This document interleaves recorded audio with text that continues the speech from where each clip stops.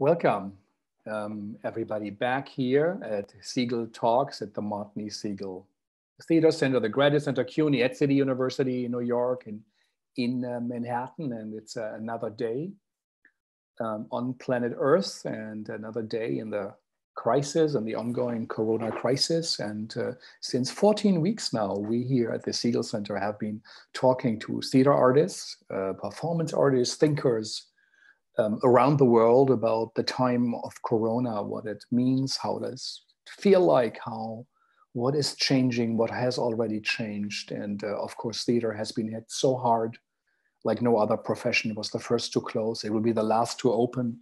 Often we here together with massage salons, and it's an uncomfortable closeness somewhere there, but it's a work with the body. I think that's a good connection to it. But the question is, what will happen? We do not know. Broadway officially announced yesterday that they will close till the end of the year, most probably till spring, and the entire industry is out of work. All the artists, performers, lighting designers, dramaturgs are out, as will be also all the small theaters who we feel close to, the experimental downtown places, the Here Art Center, St. Anne's Warehouse, BAM, all of them, the Chocolate Factory, the Here Art Center, and Jack in Brooklyn. So it's disastrous. People have no income in America. When you lose a job, you have no health insurance. Devastating for artists. Also, the restaurants who often provide works are closed. And things are radically changing. There was supposed to be phase 3 in New York City. New York City has strictly followed the lockdown, much better than Texas, Arizona, and other states. So we only had 18 infections last Thursday compared to 1,200 in the big days in May. But still, in America, it's scary. What's happening? The 4th day in a row with the highest numbers ever, over 40,000 each day. Yesterday, the Center for Disease Control said it might be 100,000 each day, what we will be looking at, and everybody knows real numbers are 10 times higher. So it is a time we have never experienced before in our lifetimes. So we are really wondering what is happening. Everybody says to stay at home at the July 4th weekend, the national holiday, like Bastille Day in France. So it's unprecedented. New York City will not open the restaurants as it was suggested in phase 3, that 50% capacity would work. People bought food, restaurants, but it's not happening. It's closed. The the European Union, following also United Nations suggestions, is not opening its borders to most countries of the world, including the US. Even from Rwanda, you can come in, Algeria, but the United States, because of the disastrous politics and the situation here, is not joined. And the US with Russia and Brazil and others is excluded. It's shocking for us, of course, Europeans, and we do not know where it goes. The US just bought up 90% of the world reserves of this remdesivir medicine, the one that potentially has some hope, that potentially might put it from 15 days down to 10 days. To produce the pill, it's $5, but the company will charge up to $3,000 from its customers, from people, perhaps from the theater world, who do so much non-profit work, contribute, but they will say it costs $3,000. So insurance, if you don't have an insurance, then what do you do? Big companies get buyouts, airplane, car company, billions of dollars, but a company that seems to be making profit is not required to share it or to do something for the common good. It really exposes in a radical way everything that's wrong. And as Richard Schechner said here on the program, it's the Fukushima nuclear catastrophe, but the roof is open. We are looking down to it in horror, I think we have to say. So, but theater people have been always on the side, as we say, of the struggle, the complex struggle for freedom, for liberties, the social justice. And now it's a time, if ever, that we need to listen to artists who anticipate the future, as Rancière said, and who often combine an existing tradition with a new technology, and something new emerges. And Brecht talked about the children of the scientific age for whom he does the theater, in a way, the mechanical age still at the time. But now we have the children of the digital age with us, and somehow with this catastrophe, we also seem to be prepared for it. There's Zoom and deliveries, and so all seems to be connected, and theater artists around the world are looking for new ways to deal with this. Some artists already, I think, and we had many of them here, have started their research before, experimenting with new works, new forms, understanding that we also need to have a representation of new forms on the stages, in the exhibitions. We, at least for a moment, to shake what we already think we know. And with us, we have one of those great artists and also a great researcher. It's Frédérique Aït-Touati from France. So Frédérique, first of all, thank you for joining us, and I apologize for my long opening. And before I say a bit about you and your work, where are you right now and what time is it? Well, first of all, thank you very much for your invitation. I'm very happy to be with you. I'm in my office, which is also my bedroom, which is in this flat in Paris. It's 6 p.m. in Paris. It's the end of the day. It's been a very, very gray day. And I'm very happy to have this opportunity to discuss with you in the other side of the world. And I just want to say that I should have been with you. So it's very, very moving for me to have this conversation in this exceptional time. My luggage was ready for New York. I had a plane for the 23rd of March. And of course, on the 16th of March, I discovered that everything was closed. So I feel very close to what you just said. Also because I've been living in New York in a way during that time, because it was the plan and everything was organized for me. So now I'm in Paris, but I'm at the same time elsewhere in a way, and that's interesting. Oh, how interesting to be in Paris, but also elsewhere. And she was supposed to go to NYU, if I remember right. So Frédérique is a theater director and a historian, an early modernist, I think 17th century where you started out, and she explores links between science, literature, and politics. She was at the University of Oxford, and of course at the Sciences Po University in Paris, and her work, she wrote many books. We have the bio online, and about the cosmos, about fiction, about the world of the images, and she deals with ecological issues. The Gaïa Global Circus, which we will talk about, is something she created, and le Théâtre de Négociations, the negotiation theater, and many other things, Moving Earth. And of course, she's also known for having come with Bruno Latour to New York with the Down to Earth project, the lecture performance, how to perform knowledge. And she has been in very big places. We are all impressed, which is Théâtre Nanterre-Amandiers, the old Patrice Chéreau theater, the l'Odéon, Centre Pompidou, the great Kaaitheater in Brussels, at the Kitchen, the Signature even, and how the Berlin Festspiele in Taipei, and of course, much more. So for you, before we talk about the work, how did you experience this time? Well, first of all, maybe I can say, echoing what you just said, that I felt very deeply that it was a catastrophe for our world, our theater world, and that everything was suddenly cut and transformed deeply. So as I told you before, I had, like all of us, I had plans. I had a trip in NYU with my family. Everything was planned. I had a tour that was planned in ZKM in Karlsruhe. I had lots and lots of projects on my plate, and suddenly everything disappeared.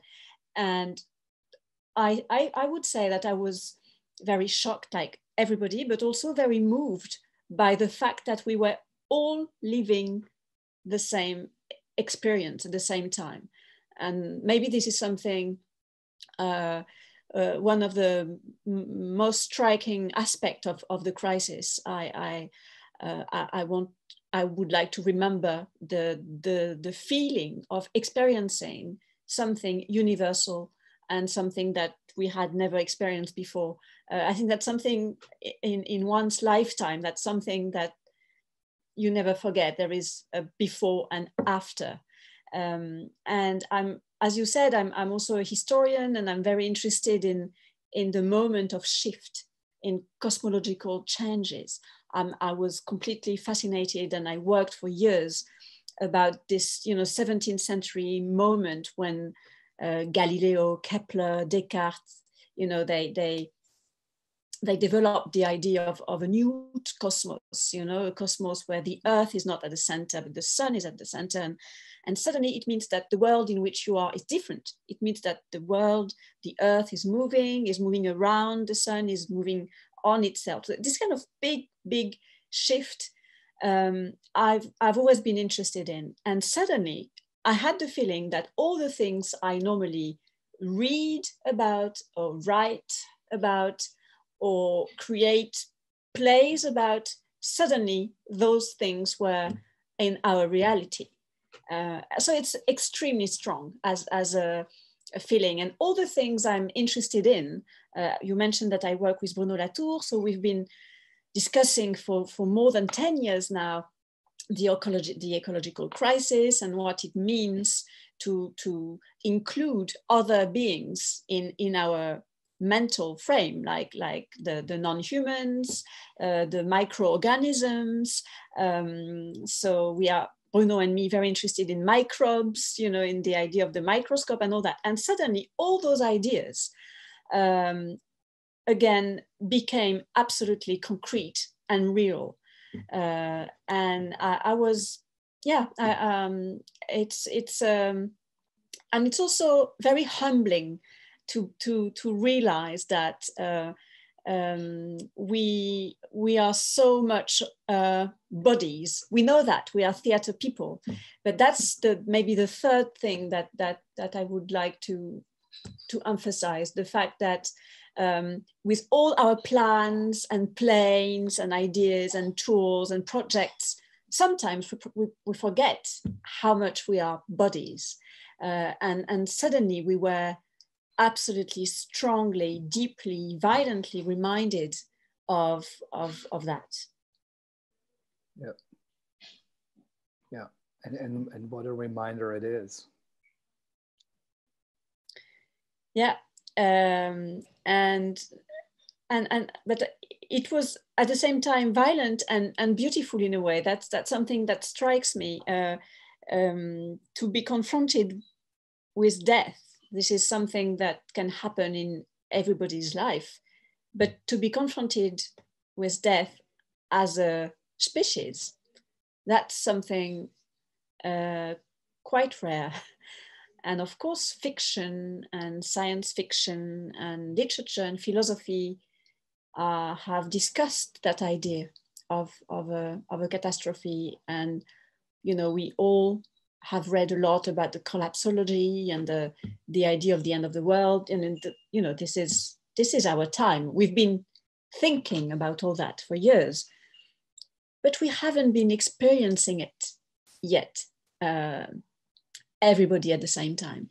And one of the very strong experiences that I had during the last months since March is that I actually gave my lectures at NYU. It was not lectures, it was seminars. I gave them by Zoom with 5 PhD students, absolutely brilliant students, all over the world, because most of them couldn't stay in New York and they had to leave. One of them was in Strasbourg, actually. One of them was in New Jersey. And so it was all over the place, all over the world.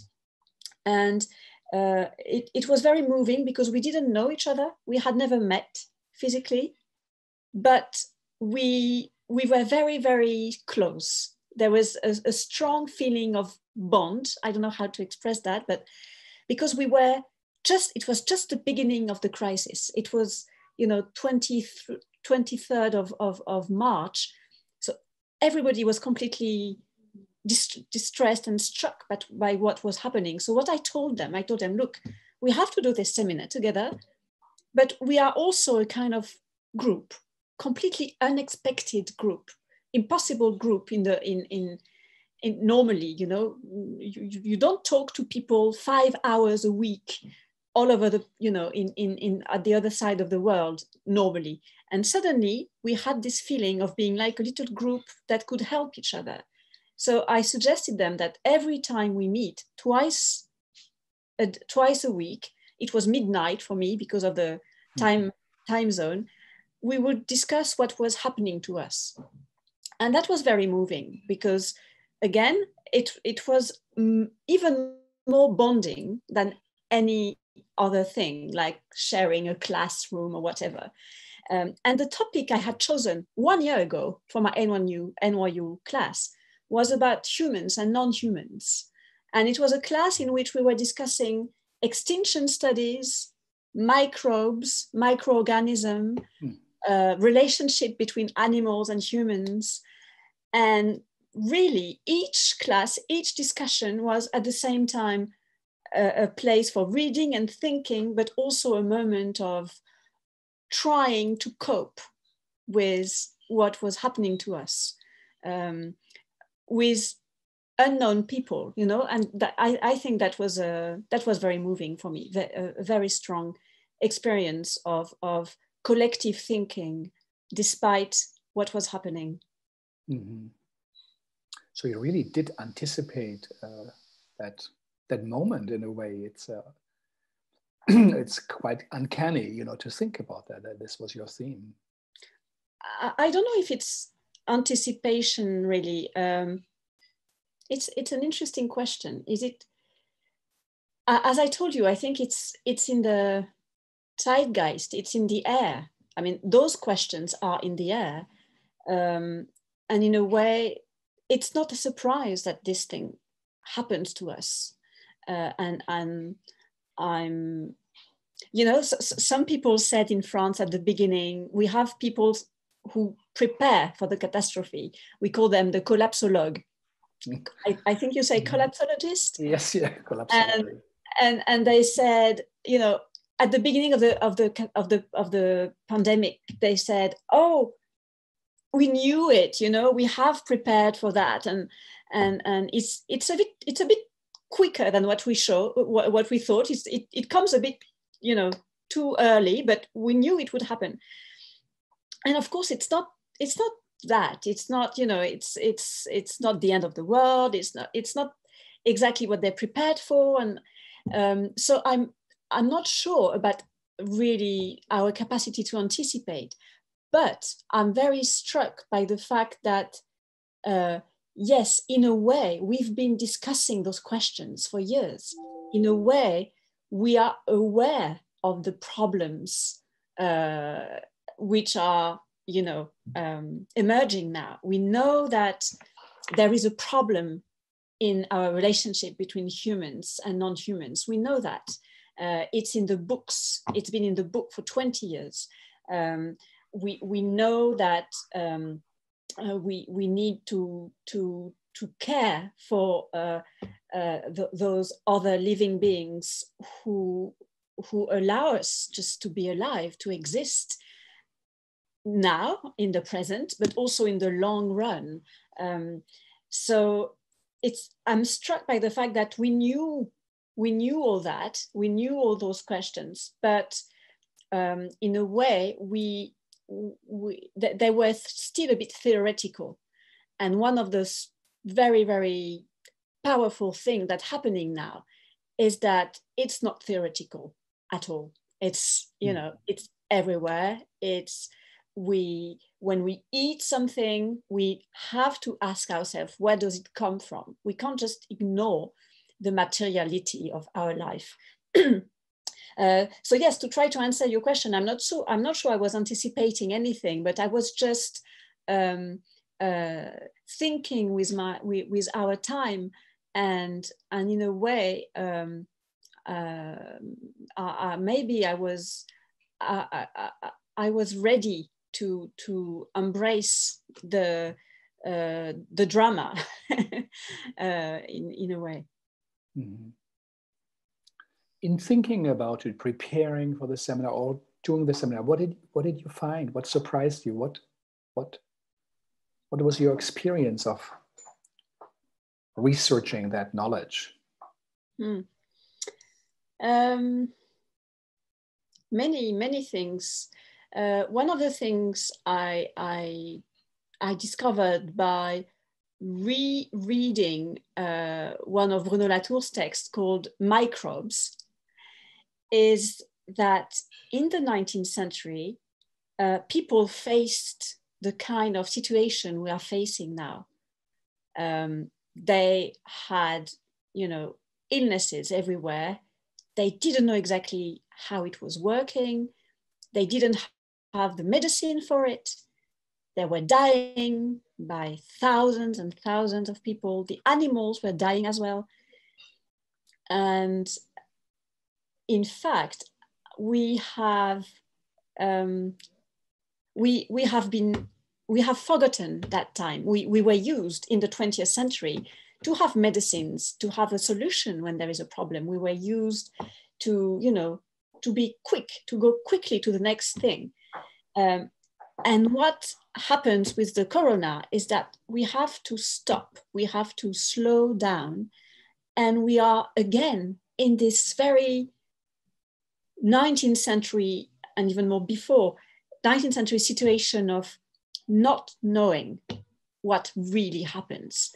And in terms of history of science, this is very striking and frightening and interesting. We don't know exactly what will happen. We don't know exactly how to solve that. We don't have the vaccine yet. And that never happens. That didn't happen in our world anymore. So yes, rereading Latour's Microbes reminded me of that state, of that situation of not knowing exactly how it works, this virus, all the scientific articles that we were all reading, trying to understand. And so that's one thing. And the second thing with that book is that it reminded me to what extent we are capable, we as humans, to forget the non-humans. And theater is an interesting case for that. One of the things that fascinates me is the fact that I'm trying to write a book about that at the moment, is the moment in the 17th century when the theater of humans and the theater of nature, so to speak, the Theatrum Naturae, were divided. You mentioned the theater of the world, the Theatrum Mundi. The theater of the world was much more englobing, it was much more full. Even in Shakespeare, you had lots of plants and animals and gods, and something happened. I don't know what you think of that, but something happened, and little by little, the theater of nature became specialized in a way, became the realm of science, of laboratory, and theater of humans became something about psychology and the relationship of one human with another human on stage. And at least in France, there's the big tradition of théâtre classique, classical tragedy, Racine, and then Molière, and it's very human. And what I find interesting with the idea of doing the history of the microbes, like Latour did, is that he explained that at some point at the end of the 19th century, the microbes entered the stage, the political stage, the scientific stage, the economical stage, and of course the domestic stage. And suddenly you have new actors on stage. So this is quite interesting for us, I think, in the theater, to try to make the link between, that's the kind of thing I like to do, between history of science and history of theater. The fact that theater is actually a very strong, not only metaphor, it's more than a metaphor, a very strong place to think about relationship between humans and non-humans. And it's also a very strong and powerful place to think about agency.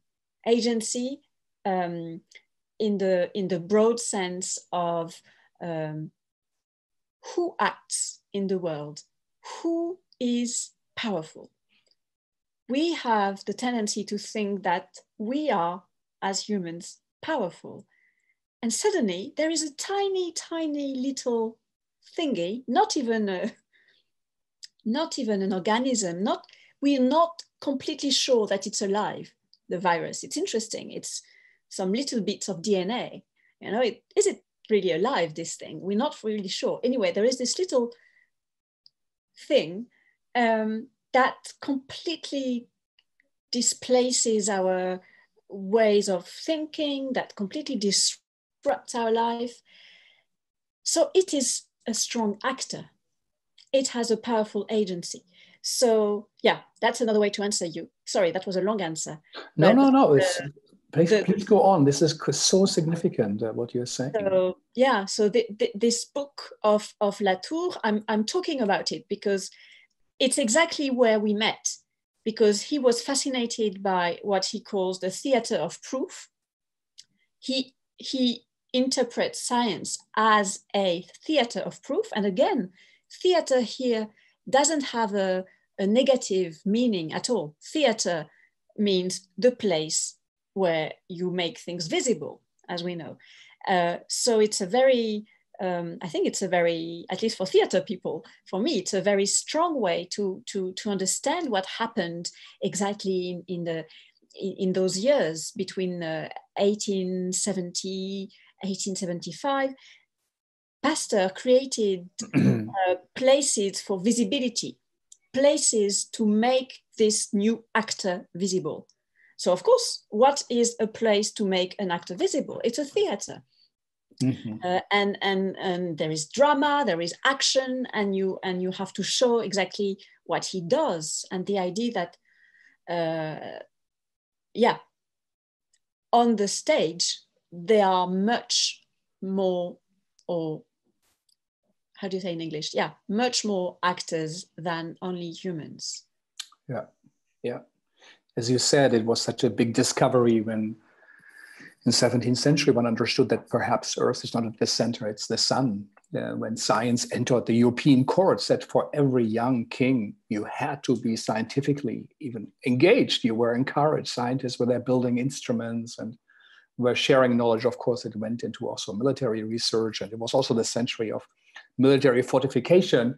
But as you said, it was a science, and science was significant. And the most probably the shock when people could see through a microscope something that was invisible, the bacteria, and what that really meant, that there's another world one didn't know about. There's the great visualization, I think, of data of the cholera outbreak in London, when they didn't know how it worked. Nobody knew. They followed cases and they did some police detective work to see.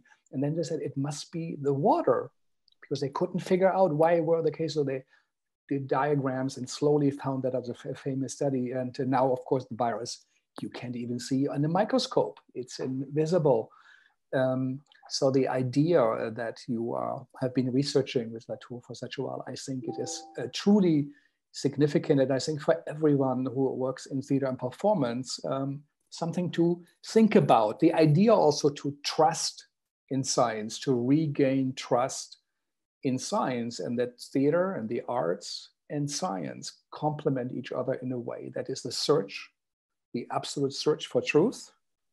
And even, if in Galileo's way or others, it might endanger life, and also the awe and wonder of such discoveries. So, but you not only made those conclusions with Bruno Latour and said, or wrote an article about it, which already I think is a significant endeavor, and to do academic work is a significant work. But you also said, I'm a theater director also, next to a scholar, and I'll create, as Amir said, one of our great students, Faroon, together with students at the Graduate Center, they created a performance knowledge series, and which we have done for a couple of years. You perform that knowledge. Tell us about that invention. What you created? Well, it depends when I should start the story of performing knowledge with Latour. Maybe I should say something. Maybe first I was doing, on the one hand, my academic work, my PhD, and I was absolutely fascinated by one of the greatest microscopists of the 17th century called Robert Hooke, who is the one who made the first drawings of microorganisms. So my PhD is about Hooke and the book Fiction of the Cosmos. There's a big chapter about exactly what you said, describing the invisible. So you see, it's a long obsession. So I was doing that on the one hand, and then I was doing my theater work as a theater director with my company that I created at Cambridge, UK. And it was two separate things. I was staging Pinter and Racine and Sarraute and Beckett, but it was two different things. And then what happened is that I knew Bruno Latour a little bit already. We were friends, and he told me, look, there is something happening. We have to make a play about the climate change. And that was in 2008 or 2009. At that time, it was absolutely not fashionable and completely bizarre to suggest such a thing. And I told him, are you sure? Play, theater, climate change, what's the point? What are you talking about? Of course, he was completely right. And of course, nowadays, it's absolutely banal, as we know. And even it's a genre, the climate play, it's a genre. So, but 12 years ago, it was really a strange idea. And in fact, it was a complete shift for me in my practice of theater. And suddenly I realized that when I was studying Hooke and the microscope, and when I was staging Pinter, actually, I was interested in the same thing. I was interested in making the invisible visible. And there was really no reason to separate those things, except institutional reasons, because in France, it's not a very good idea to be. It's true. Very different than in America. It's very ready, and also for a female researcher, a woman in it. Yeah, exactly. So I had two different curriculum, and one was hiding the other. When I was working in Reims, for instance, you mentioned Reims at the Comédie de Reims. I had a special curriculum that mentioned only theater, but when I was applying for a position, I was mentioning only academia. So it was two different worlds. But in fact, I realized that for me, it was the same strong, deep desire to say something about the invisible and to show things. So what happened with this climate change play is that we started to work with Bruno. And at that time, he was discovering himself the idea of Gaia. He was very interested in this concept. He was just starting to develop this concept. And what I liked very much is that... And Gaia, just for our listeners, she's the Greek goddess, the mother of all mothers of Mother Earth in many cultures and different representations. Who, I think Terra in the Roman is the earth. Divinity, and she created next to Eros, I think basically the Titans and the world. So he discovered her, because I also was not so much aware of that. Yeah, shockingly enough, we all should, right? Interesting. Yeah. But he discovered her through Lovelock. So that's important. He discovered the Gaia's hypothesis of James Lovelock. And tell a bit about James Lovelock. I don't know so much about him. James Lovelock is a bit of a maverick. I think he will be celebrating his 101 birthday in July, at the end of this month. Is a fantastic and crazy person. I mean, he can listen to us. So I should be careful, and I never met him. But he's very fascinating. He's the man, the scientist. So he's a scientist, an engineer, a scientist and engineer, and he decided to be a free scientist. So he decided to quit academia and to make his own invention and discoveries. I could speak for hours about Lovelock, but what I want to say that in around 65, he was working in the Jet Propulsion Lab in Pasadena in California, and he had a kind of vision. He understood, because he was working about Mars, the planet Mars, and he understood a difference, a key difference between Mars and the Earth. And he had a vision. He tells that a lot in his books. He had the vision of the Earth as a living planet, and he had the name Gaia for it. And then so what does that mean, Gaia? It's actually a cybernetic concept.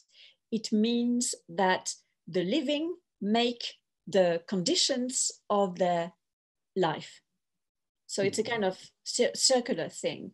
Basically, the reason why we can exist, we can live, is because there are plants who produce oxygen, and it's also a kind of very, very refined loop effect. And it's all the living beings together that explain why a certain quantity of oxygen is in the air. Because if you take the chemical composition of the atmosphere, it should explode, tells Lovelock. I mean, in pure chemical rules. And the reason why it actually remains more or less stable, unstably stable, is because of life, because of the presence of the living. So it was such a strong vision to understand that there is one planet in the solar system, maybe elsewhere, but we know one, which billions and billions and billions of planets and galaxies. And there might be others, but we don't know them. But there is one planet on which the whole system of air, earth, water is completely actually made by life, constantly made by life. It is a metaphysically, I think it's a very, very strong idea. And Lovelock developed that with Lynn Margulis, a biologist I will tell you more about later, because I'm completely fond about her work. But basically, I was telling you the story of how to create together research and theater, but the big shift for me, as I told you, is the moment when Latour, because he discovers Gaia, as I just told you, he discovered it like as a concept, as a scientific, philosophical, historical concept. He was also very interested in the climate change crisis. Of course, 2009, it was the Copenhagen negotiation, a big catastrophe in terms of international politics, you know. So he was completely into that, and we started to work together with my company. And it was absolutely great as a process, because he was writing his book, Facing Gaia, at that moment. So he took us on board on a kind of field work where we met scientists, you know, climatologists, people who were making climate models. We met people who were doing drillings, you know, to measure exactly the soil. And when I say we, it's me and my company. So actors, you know, stage director, light person, musicians. Basically, we were working with Bruno on his topic of Gaia, and that was as a creation process. That was absolutely fascinating. And then the result was this Gaïa Global Circus show that you mentioned earlier, that went on tour a bit everywhere. And it's not so much a show that was trying to put all the science and all the knowledge we had on stage. Actually, after a few months of rehearsals, I realized that all the science we had learned with Bruno was not to be the topic. The topic was the feeling, the emotion of understanding what happens to us. And we discussed a lot with Bruno, what is the role of a theater play at that moment?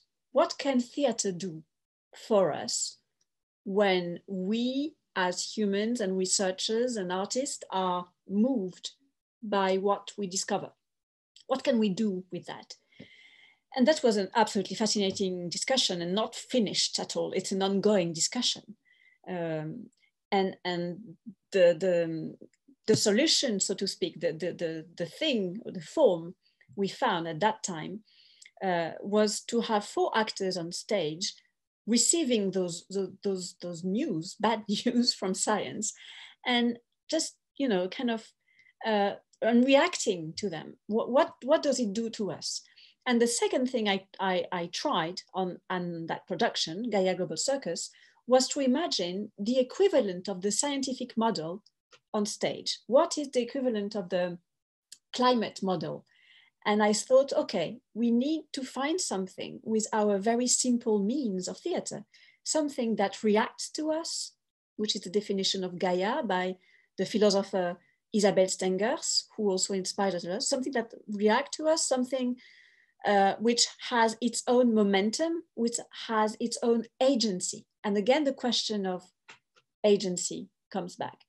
And I thought, okay, I will imagine a kind of huge puppet with helium balloons, something that can move and that can react to what happens on stage, but also in the audience. So this thing, which was huge, kind of 10 meters on 8, could move in the audience and could actually react. And it was like another actor. So you see, it was in a way, a very naive way to experiment with this new type of agency. It was a way to say, okay, how do we receive the idea that we are not alone as actors? Just to go back to the beginning of our discussion, we are not the only actors. There are other actors. And there is this Gaia, this thing, which is not exactly the earth as an organism. It's more complex than that, as I told you in giving you the definition by Lovelock and Margulis. It's really a loop, and it's really the strange loop between life and material on the earth. So that was the very first attempt, and for me that was a big shock to realize that I could do on stage something that was also for me research. It was absolutely research, and it was absolutely theater, and I didn't need to divide them anymore. How interesting, and how brilliant, and how inspiring.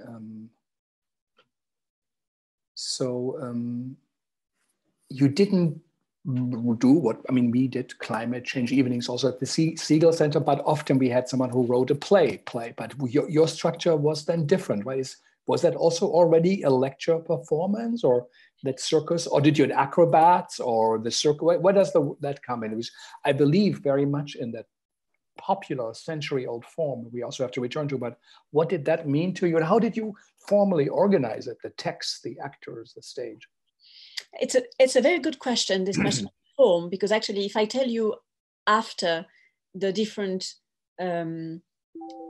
experiments, I don't have another word, experiments we made with Bruno, continuing the process, one striking thing to me is the fact that it was never the same process. It was never the same format. It was as if, and then I will go back to your question and answer you, but as if it was impossible to have one protocol that you could follow each time of course, because the questions has changed around along the years, but also because in a way, I think for me, because this question is so big and it is so difficult and we haven't answered it yet, I really needed each time to try to address it from a new angle.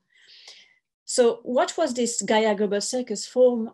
It was very, very strange. First of all, it was a text by Bruno called Cosmocolos, which was very much a philosophical dialogue in the style of Diderot, almost, with kind of philosophical positions. You know, you had Lovelock, you had the climate skeptics, you had Clive Hamilton, who was writing a book called Requiem for a Species. You know, you had those climate scientists, and they were all playing together. And this Cosmocolos play, I said to Bruno, and he agreed, that it's not possible to stage it. It's too much of, you know, position voices, so to speak. So we decided to go on stage with my actors. We were two companies, my actors and Chloé Latour's company. We put them on stage and we said, okay, we have to invent, to improvise, actually, to tackle that question. So we improvised a lot about Gaia entering, about the different emotions that were the result of those terrible scientific news. And then we asked a writer, actually, Pierre Daubigny, to write another play from the improvisations. And he wrote Gaïa Global Circus, which is actually a text that you can find published in English, I think, in the Yale Theatre Journal. I think it's available. Sellers, yeah. Mm-hmm. Yeah, so it became a text. But what is important to me is that it was for 3 years a research process and an improvisation process with lots and lots of versions. And to tell you the truth, it was very difficult. It was very interesting, but it was very difficult because, again, my experience with theatre were much more traditional. It was like, you know, you're staging Beckett, which is difficult enough, but you know where you come from. With the Gaïa Global Circus play, we realized that we needed to invent the way of doing as we were advancing in the question, so to speak. So yes, a lot of improvisation, and also having the actors as part of the process very much. They were researchers with us. They were following the process with us. And we learned a lot all together. Half of them became vegetarian in the process. One of them was a climate skeptic at the beginning. And now everything he does is about the climate change and biodiversity. And so we were completely changed by the process. And just to answer you about the circus is just a title. And that was a title that Bruno wanted because he liked the idea that we were like in a state of dazzlement, we were a bit lost, and he wanted to give the feeling of, in French, maybe the circus is clearer, le cirque, a big mixture of feelings, of figures, of tones as well, because it was both tragic and a kind of comedy. And I think that was important for us, that it was not only, you know, a climate play with, you know, fear and problems and so yeah, it was a lot about our contradictions also as humans, our own contradictions, and how we are inhabited by a variety of reactions, of emotions. And you still perform it, or? No. We performed it for 3 years. And yes, what I wanted to say, that then to me, even that format, even that form was not, in a way, completely, I don't know how to say that, adjusted to the situation. Mm-hmm. And the next form we made with Bruno was even more difficult to describe. It's what you mentioned, the Théâtre de Négociations, a theater of negotiation. And that was very interesting because so different. It was 200 students gathered in Nanterre-Amandiers, in this huge theater, you know, and they were trying to do a climate negotiation for 1 week, but not only humans were invited. We decided that the delegation would be delegations of, you know, animals, endangered territories. So we just opened up completely the principle of the negotiation. And that was very interesting for me because nobody knew what we were doing. And it was difficult, very difficult to give it a name. Was it a performance? Was it a model United Nation, you know, this kind of moon that people do at Harvard? Not really, because we were not following the norm. We were inviting animals and different entities. Was it a simulation? Was it an exhibition? Some journalists said that it was the most interesting exhibition in Paris because you could visit it.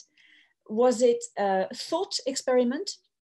I think it was a kind of thought experiment in the old sense of the word. What if we invited animal and human entities around the table? What if we would give a voice to different kinds of agencies, again, to go back to our discussion? So you see, it was a very different way to use the theatrical space, because it was not only one room, it was the whole theater. Nanterre-Amandiers is huge. You have gardens, you have Chéreau workshop where he was doing his films. You have 2 huge stages. You have the hall. Everything was occupied by Philippe Ken set design. So it was completely crazy. So, and after that, I thought, okay, that was interesting, but a bit heavy to carry. And there was also lots of problems with the idea of reinvesting a political form, you know, the negotiation. It's a very strict form. And in fact, I didn't feel completely at ease with it.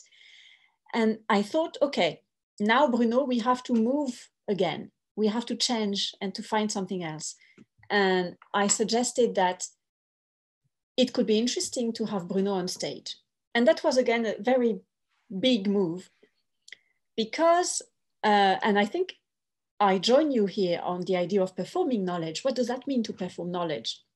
What does that mean to do something which is not only a kind of illustration of knowledge, but which is really what I wanted to do with the first performance I did with Bruno was to share with the audience the pleasure I have in discussing with him.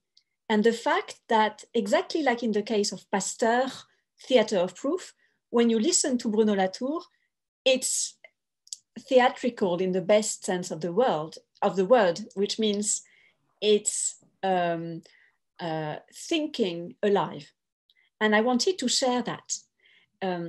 So I thought, okay, what should I do?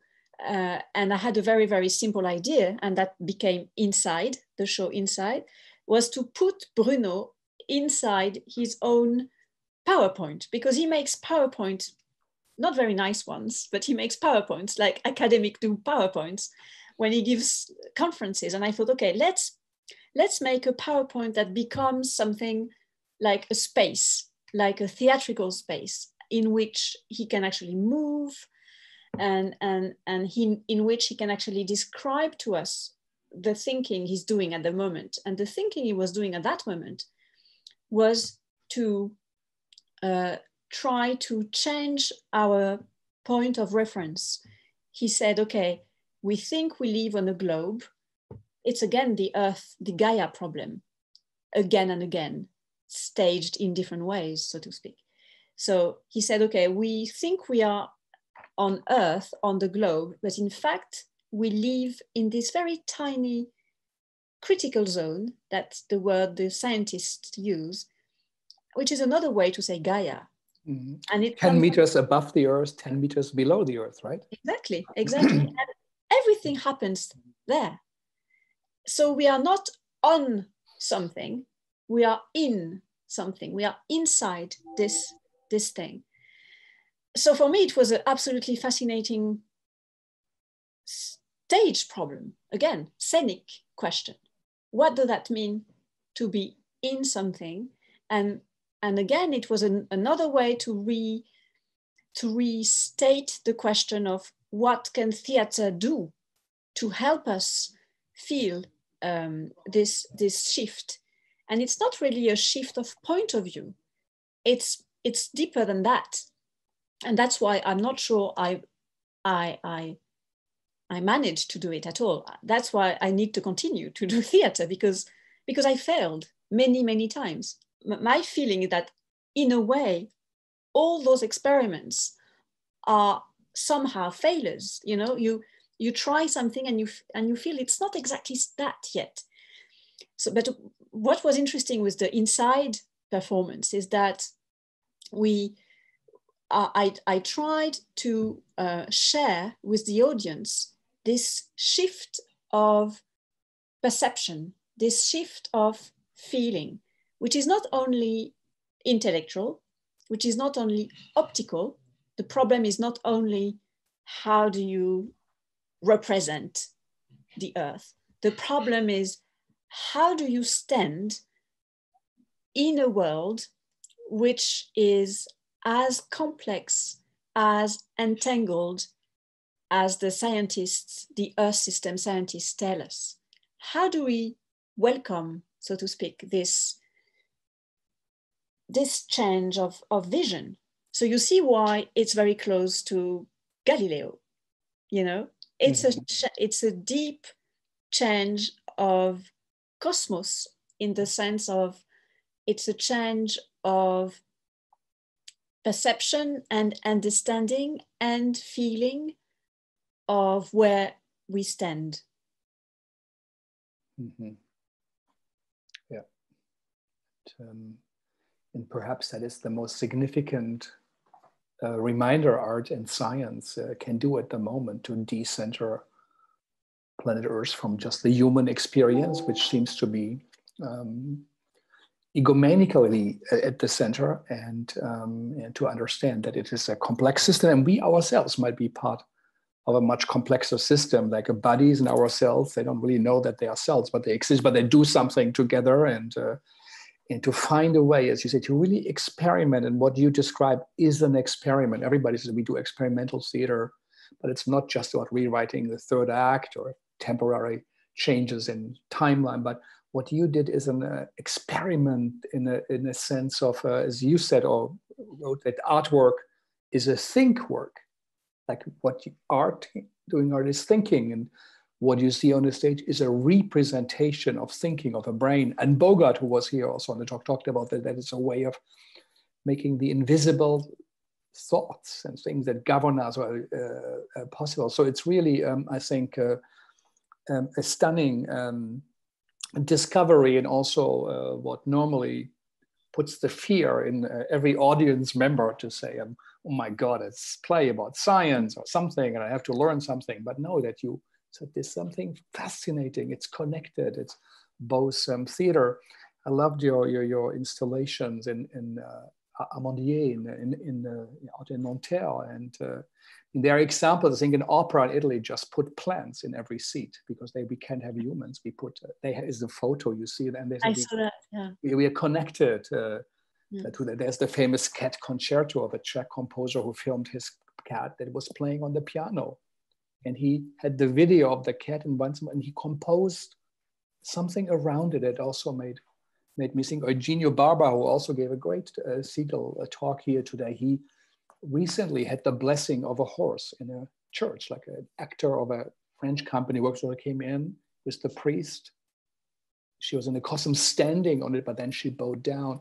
So it is incredible. But did it work? What happens? Does the audience come? Are they as much changed as you did? I mean, it's incredible to say that you're actually the most you would hope for, yet your company members changed. But how did the audience react?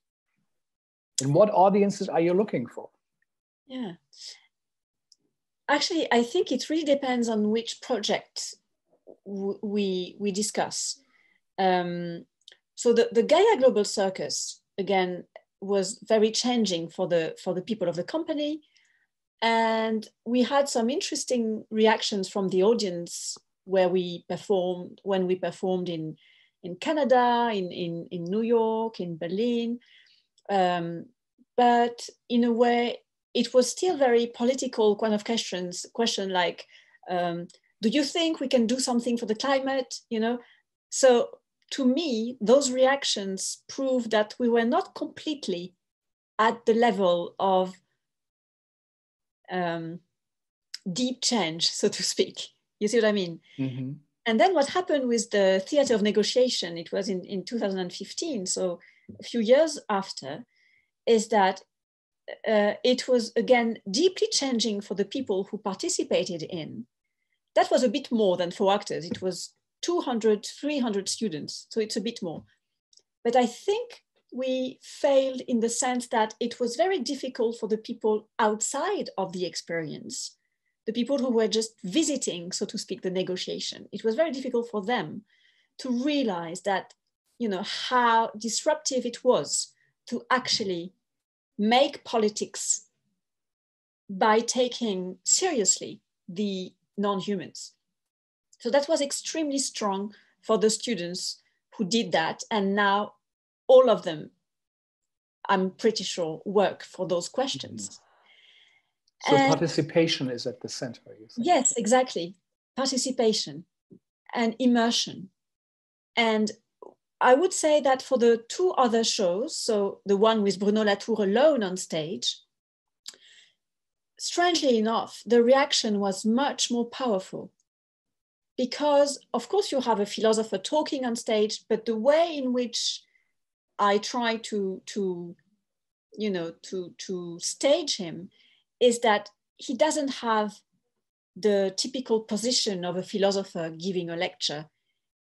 You can hear his voice, and he speaks on the microphone, so very softly, and he's completely lost into the set design.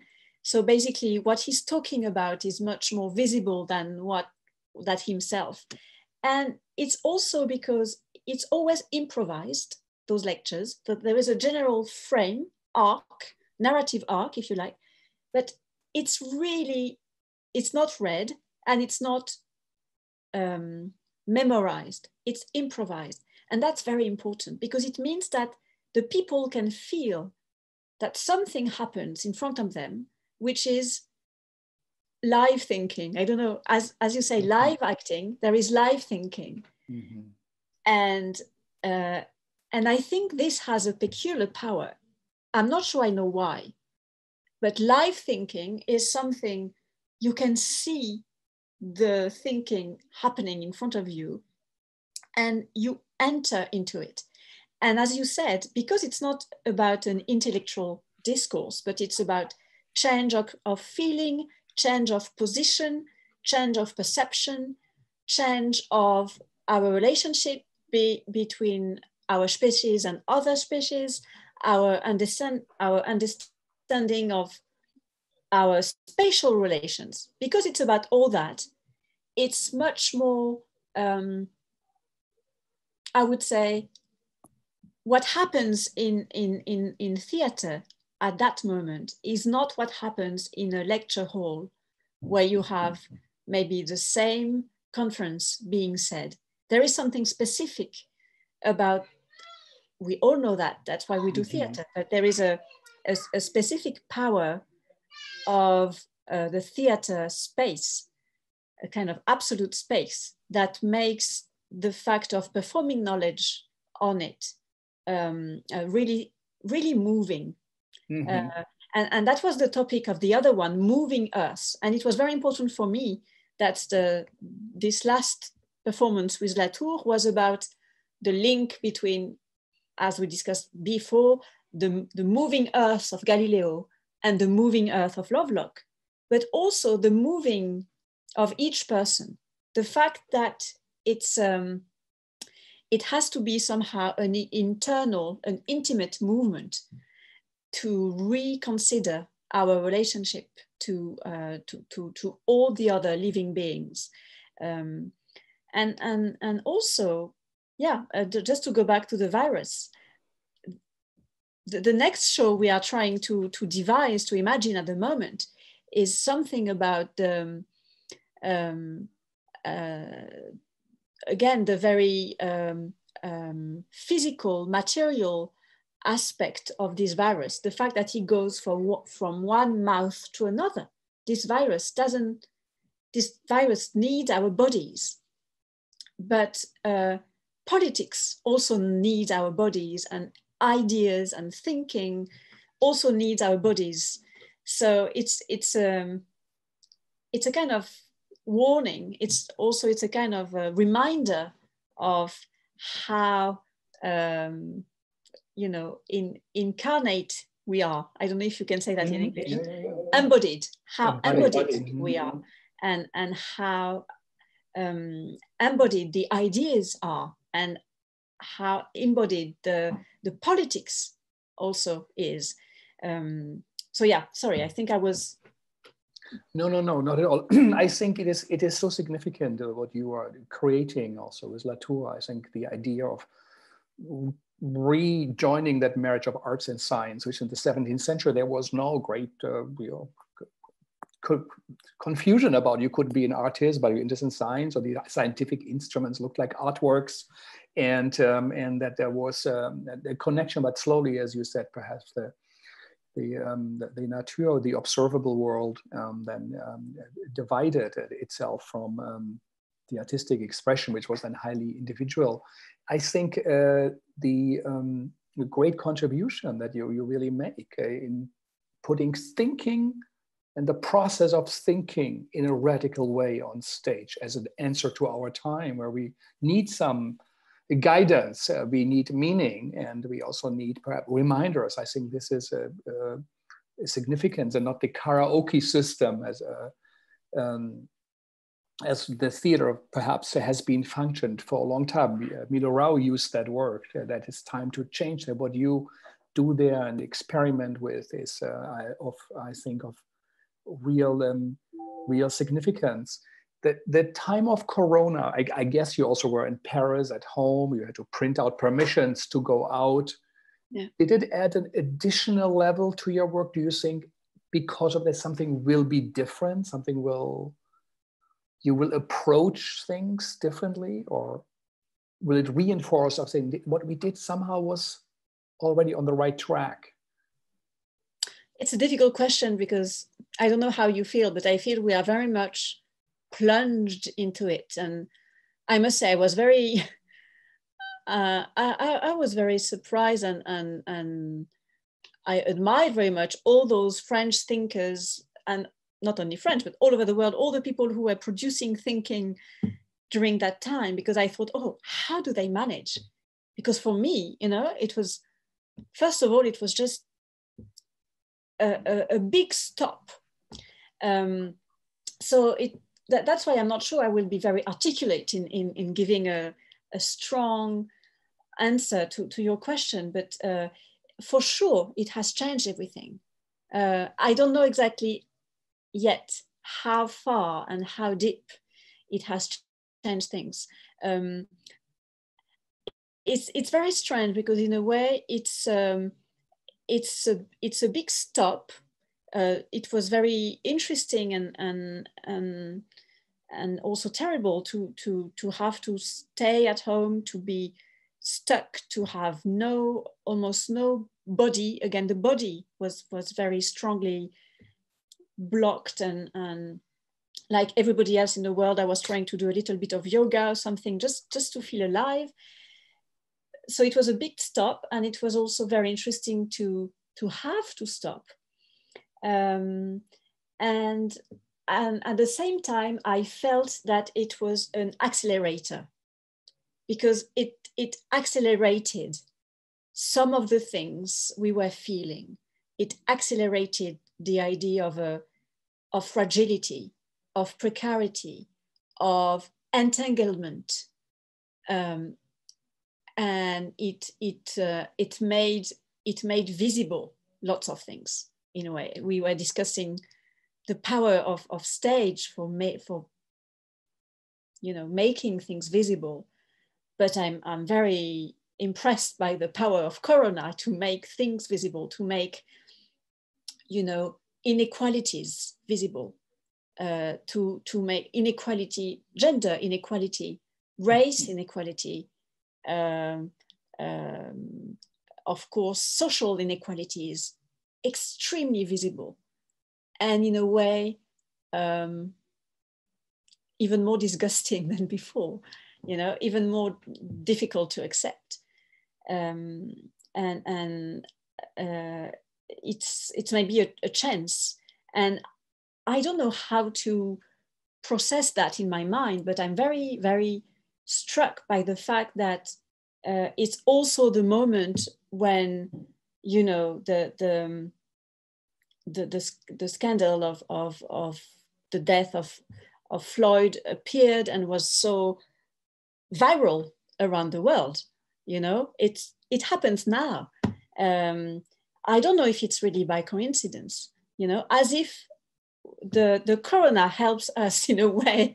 I mean, it kills all of us and it's monstrous, but it helps us to see the kind of horror of our lives, and it forces us to look into it. Eyes in eyes, I would say in French, les yeux dans les yeux. And it's very hard, but it's also a good moment for that. And of course, it will change everything for thinkers, for artists. But I can't exactly yet tell you what it will change. I think it's too much our present. Mm-hmm.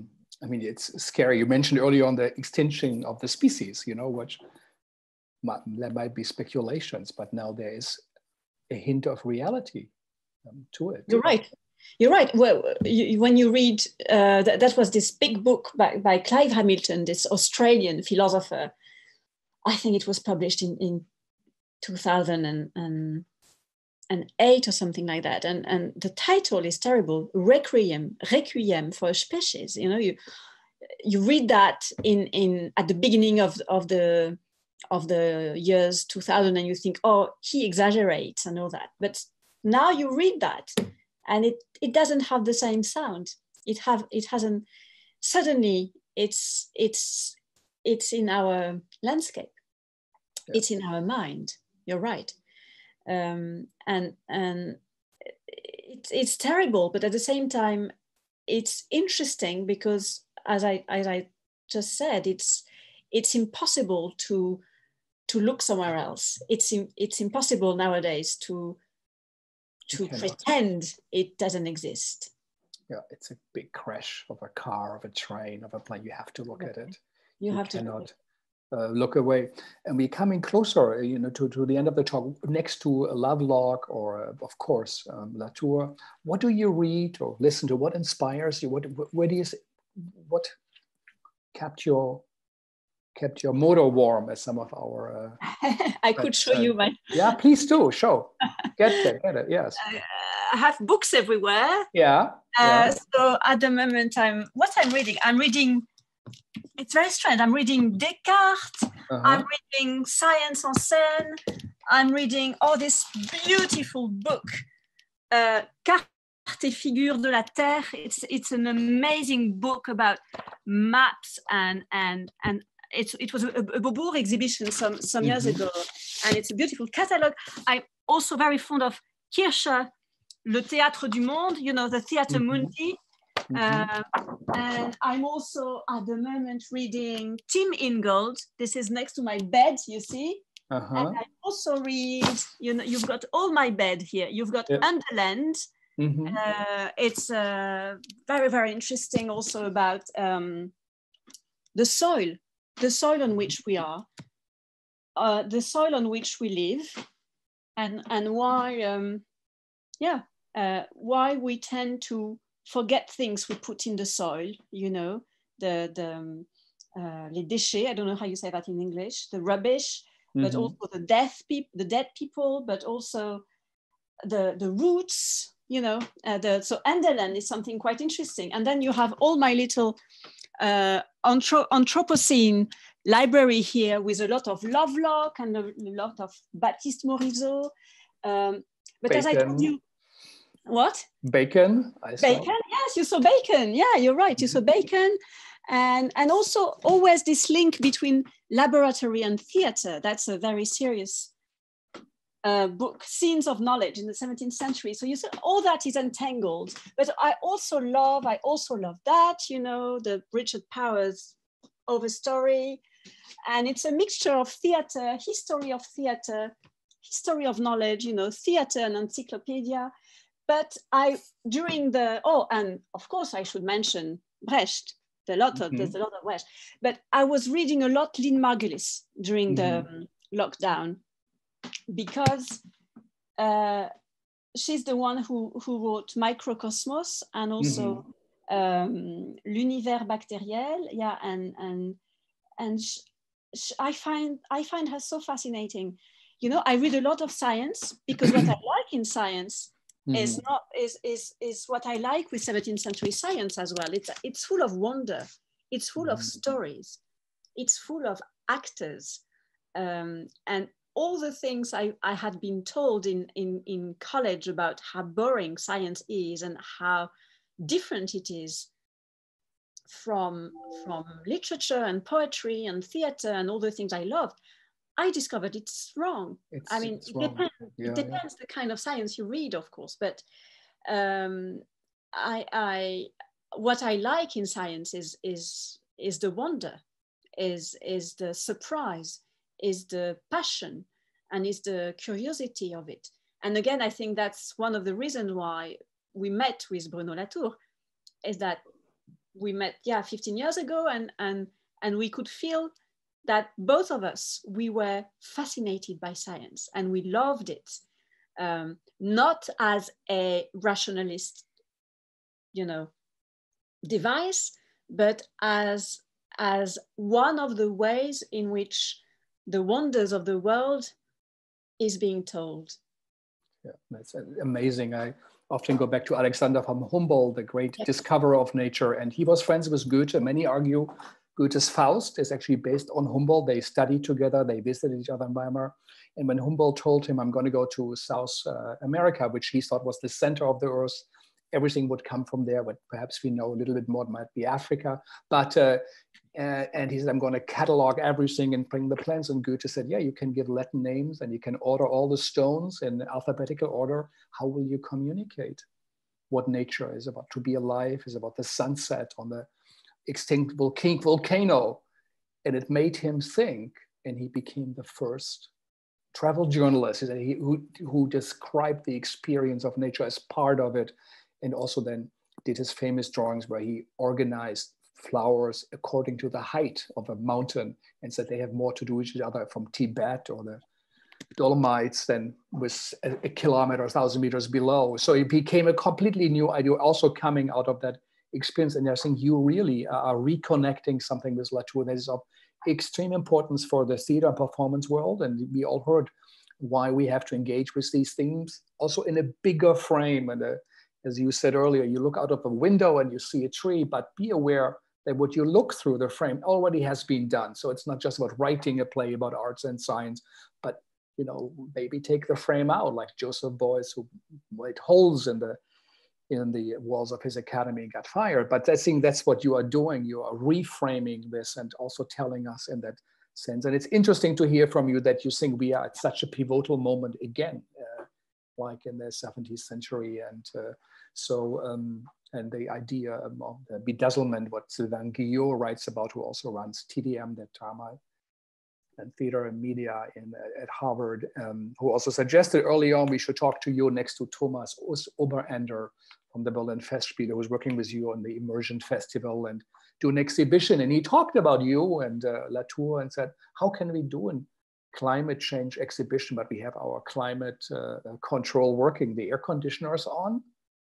We are against getting nuclear energy, but we use the energy that you're trying. How can you change an institution that for the moment is believe that window we look at the work is changed? So thanks to all of them, also to suggesting you. I think it's extremely significant, important, interesting, and a new way of looking at things. And everybody who works in theater, you know, you can connect it with your own research and your own traditions, but there is something in there. And perhaps you really do have answers in the form you found for the time we live in, to give meaning and to understand where we come from, where we are, and where we are going to. And we really do need answers, and we need new forms. That will be highly interesting what you're doing. And I'm sorry you didn't come to New York and could do it. Maybe like Walt Whitman, I just read that his Leaves of Grass, he wrote it as a young poet, but then he continued working his entire life till he died on versions of it, made it longer and shorter. So maybe your Gaïa Global Circus could be something you just keep the name and you rework it. And maybe one day with real acrobats, we are big circus fans also, and there's great work done with the body, also by these great institutions that promote circus work, which also I think is trying to reframe it. And there's so much to discover. It's a wide field. As Ackerman said, so really, really, really thank you for taking that Segal Talk so serious and sharing your experience. And we could go on, or we could have many, many sessions. And perhaps you should put online your NYU session, restage them with your students, and everybody can see them. Yeah, I'm serious, and that might be something. Before we leave and go, and we ask that to our guests, and I know it's a big question, but if you're a young artist or young researcher, and also our audience at home, what is your advice? What's important? What should they focus on? How to use it? And is that the outlook to it? What meaning can we make of this time? It's such a difficult question that I'd like to reverse it, because, you know, the advice to a young artist is a genre. Almost. Yeah, from Rilke on. And exactly. Yes, yeah. And what I find fascinating with our time is that I would like to take advice from them. I think there is something absolutely new happening in the order of generation, and also in the wisdom. And it might seem strange, but I feel old already. You know, I'm 42, and I feel that I have so much to learn from all those young people who are going on the streets, for all those young artists who are doing, you know, Extinction Rebellion, from all those people with whom I work, and they are so, you know, strongly feminist, anti-racist. They are so strongly engaged, political, you know, much more than my generation was, that I wouldn't give them any advice, except that please teach us, the older generations, to share with you what you see, what you do. Well, this is a significant advice to listen for that next generation that will be here when we are no longer here, and that in a way, as you said, keep the living species going by being alive, by the virtue of being alive. The planet is alive. Frédérique, really, thank you again. And I hope one day you will come to the Segal Center, and we will see your work. And we are going on this week with our Segal Talks. Tomorrow we hear from Iman Own from Palestine, who runs the Ashtar Theater, and to hear how does that feel like in the time of Corona, next to all the other complex layers of difficulties, whether it's social, political, economically. How is that for her? And on Friday we hear from the English-speaking Caribbean, after we heard from Martinique already and Haiti. We have Sakina Deer and Yvonne Walters from Jamaica, who will talk about this. We are working on like next week's lineup also. So thank you for staying. The talk today also showed why it is so significant to listen to artists, performers, and researchers, scientists, something that bridges, as we say at the Segal, academia and professional theater, international and also American theater. So you're right in the middle of what we do. It's inspiring, it's new, it's something that hasn't been done before. And you're not, as an artist, copying the image that you see in a museum. So you do your own new one with all, as you said, how difficult it really is and how much part of it is a failure. And but this is the greatest work I think one can do. So thank you again. I hope we didn't steal too much of your time from you and your family, and that you will have a good dinner in Paris and 9th arrondissement. Where are you? I'm in Belleville. I'm in the 10th. Oh, you're in the Belleville. Wonderful. That's a great, alive, mixed, diverse neighborhood. Yeah. Yes, and so what's exactly. for dinner in Paris tonight? I have no idea. I will find out. We will find out. You make an experiment. Thank you all. Thanks you for listening. And really, this is all for you, the listener, to make a difference also in your life. There might be something in there that changes or saves your life. And what you hear here, it's important to have good performances and the art, but it's important to have a great audience that also applies what Frédérique does in her work. Do it at your home, experiment, find out, read, create connections. And I think this is what this is all about. It's no longer that we watch master artists. It is a call to action. It's a call to change ourselves. And it has to be, as Frédérique also said, an authentic change. And then it'll help to change the world. Thanks for HowlRound again for hosting us, Travis and Thea and the great Vijay and my Segal team, Sanyang and Andy. And I hope to see you all again and hear from you again from our audience tomorrow and next week. So stay safe and stay tuned. And au revoir, Frédérique. Thank you. And au revoir. bye-bye. Bye-bye. Bye-bye.